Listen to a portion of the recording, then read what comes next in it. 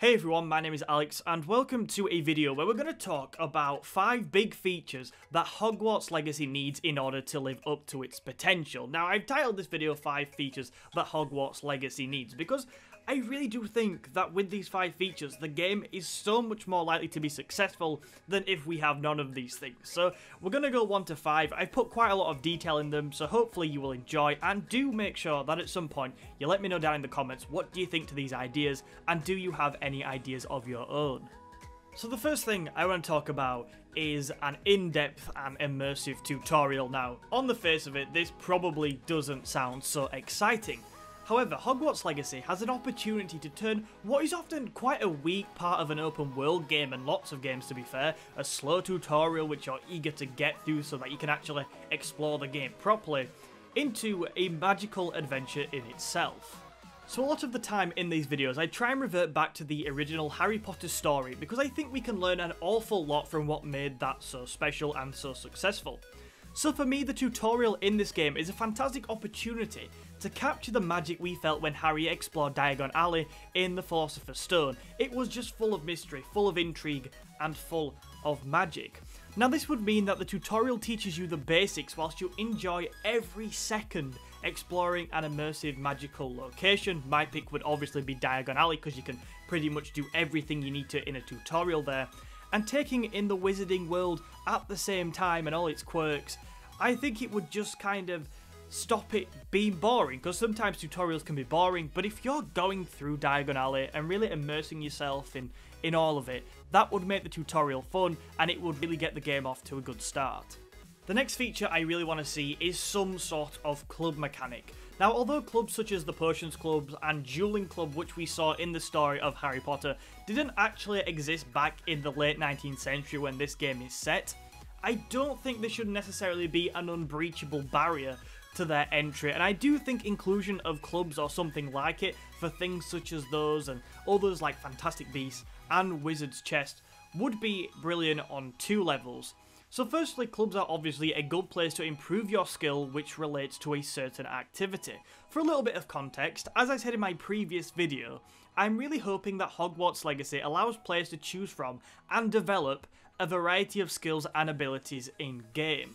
Regarding clubs, one example of how this should work is if you're putting time into Dueling Club, you're going to be increasing your skill level and developing new abilities relating to dueling, allowing you to develop your character and shape your skills how you want them. Secondly, and I personally think more interestingly, clubs would also be a great addition to any relationship mechanics. Now, I've seen a lot of people saying they want a detailed friendship and maybe even romantic relationship mechanics, so hopefully it's something which we get in the game that the game does a good job of.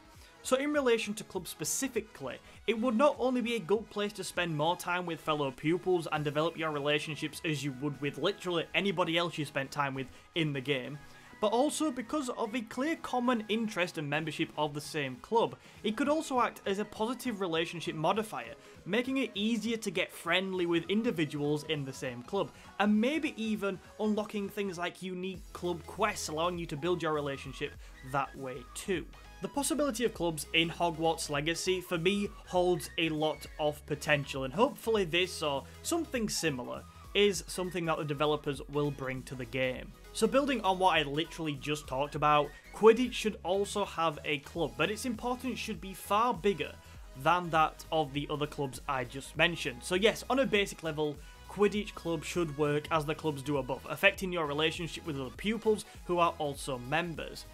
But here, you should also be able to pick your position, develop your Quidditch ability, with the ultimate aim of making your house team and winning the cup. So basically, you're taking the club thing to another level.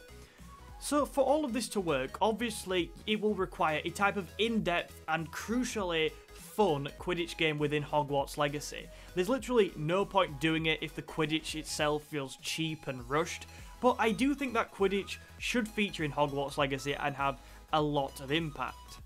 Another thing that would set Quidditch apart from the other clubs is that if you play well in competitive games of Quidditch and maybe even win the cup for your house as I just mentioned, that should affect your fame and prestige within the whole school, and therefore not just modify your relationship with other club members, but modify how your relationship works with every single student and maybe even staff member in the school.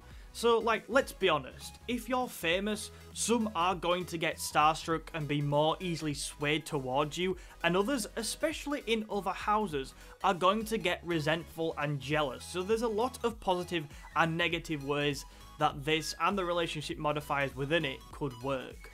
Now, whether Quidditch and your performances at it have the impact that I've discussed in this section or not, I do definitely think that Quidditch should play a role in Hogwarts Legacy, and because we can actually see the Quidditch pitch in the trailer, maybe that's a hint that there's a good chance it will happen.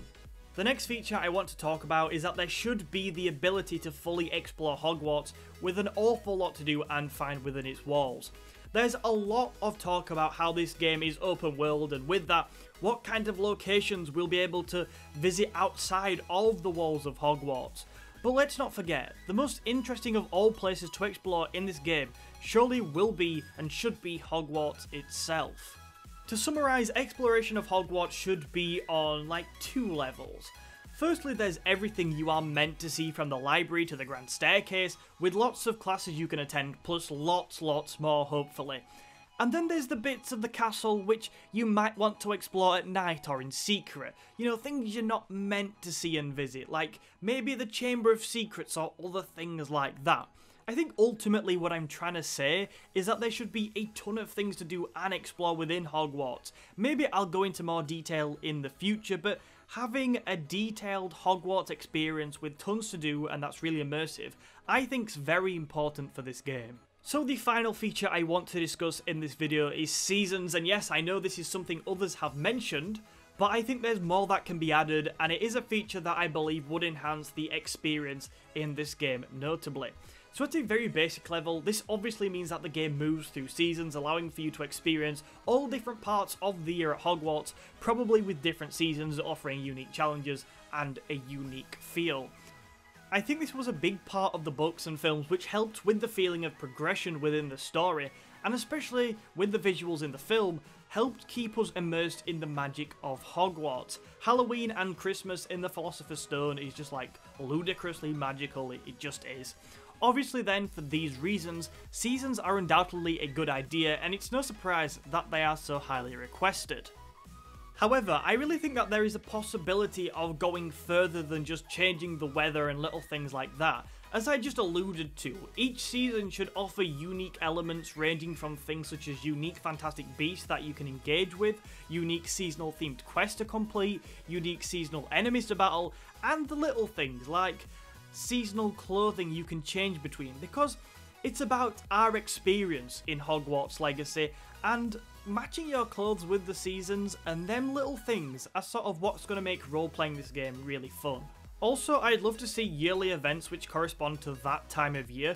For example, once every year in the month of October, the game could attain an autumnal Halloween theme with lots of unique customizables which you can unlock and much more. Maybe a spell that turns your enemies into pumpkins, maybe Halloween themed clothing, just little things like that which would make it unique and add to the replayability. Now this type of event could be every couple of months, and like I said, I think they're good ideas and would add a lot to replayability. Now, don't get me wrong, events such as Halloween and Christmas should be in the game regardless of whether they correspond to the timing of events in real life or not. Part of me does think that only having Halloween at Hogwarts once a year wouldn't be enough, especially when you consider that how often do people play games like this for year after year. But exploring a Christmas-themed Hogwarts when it's actually Christmas in real life sounds pretty magical to me, so I'm probably going to stick with this bit. Okay, so that's it for my suggested features that I think Hogwarts Legacy needs, but what do you think to my suggestions, and also what suggestions do you have of your own? Let me know in the comments, it'd be really cool to chat with you down there. Thank you so much for watching this video today. If you want to see another one of our Hogwarts Legacy videos, then check out the video in the box below. Also make sure that you like this video, subscribe to the channel if you want to see more, and share it with a friend. Thank you for watching, my name is Alex, and I will see you in another video soon.